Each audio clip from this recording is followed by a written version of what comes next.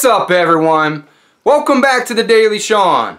For those of you who haven't been here before, my name is Sean. I do a daily video on something related to nursing. No rhyme or reason. Probably not going to change. I want you to stop what you're doing. I want you to pick up the phone, head to the internet, find whatever messaging system you use, however you maintain contact with all your professional colleagues, and I want you to reach out to whatever preceptor you know and thank them. I want you to take 5 minutes out of your day and go thank them.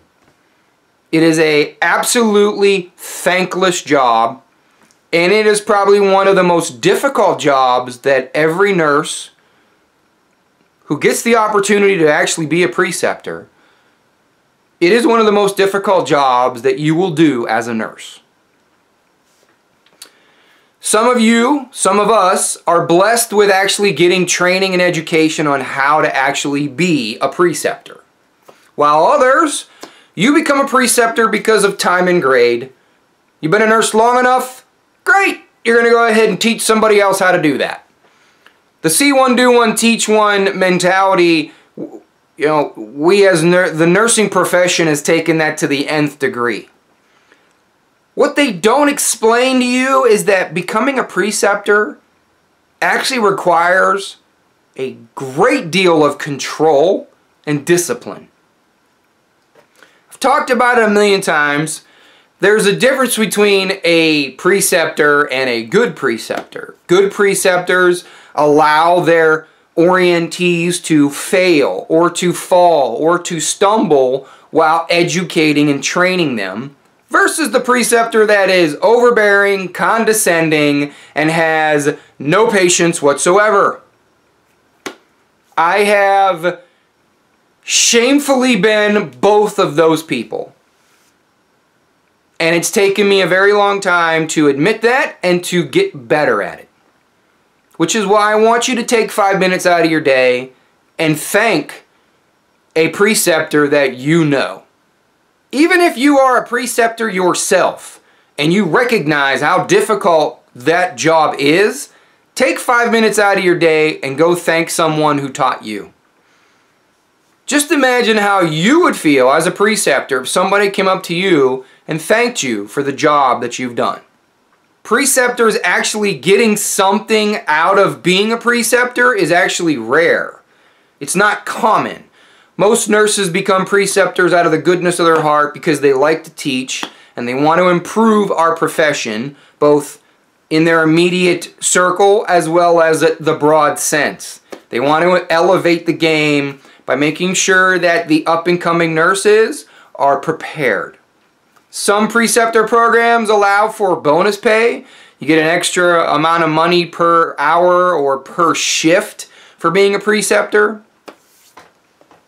Some get other perks like extra time off, or they get CEU money, or they get free CEUs because they're actually teaching.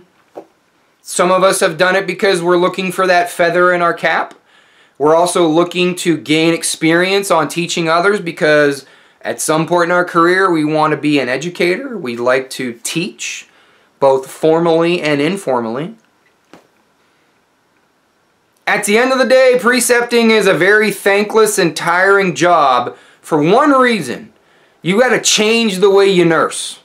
You have to be somebody that you are not used to being. You have to start doing your job by the numbers again.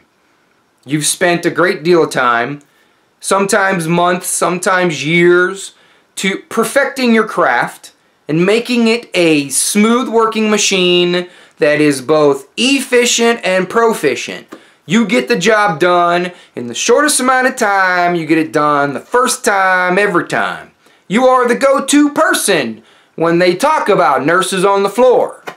And you got to figure out how to dial back from a 10 to a 0 without being an asshole. It takes skill and practice, something I'm still learning. So this is my plea to all of my nurses out there in the tribe. to just take 5 minutes and thank your preceptor, whether active or in the past, because this job ain't easy.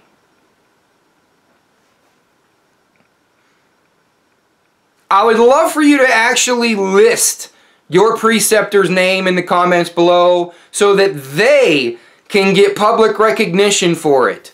Leave their name in the comments, maybe say a couple words, tell them what they did right, heck, tell them what they did wrong, but recognize them for their efforts. Leave their name in the comments down below. You know your comments, Sir McAfee.